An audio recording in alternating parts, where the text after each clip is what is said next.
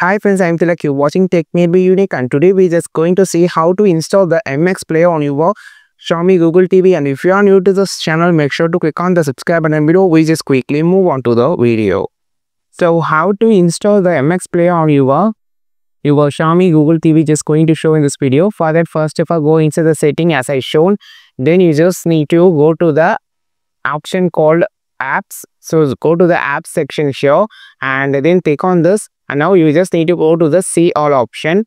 Going to the see all option, just go to the bottom section and it is click on the show system apps. After clicking on the show system apps, you just go down and you just need to find option called Play Store. So the Play Store app is not on the list on the outside of your home page. So go to this secret place and click on the Google Play Store and just open it.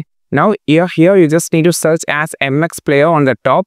Just click on or go to the top section. Just go to the here and just search as MX.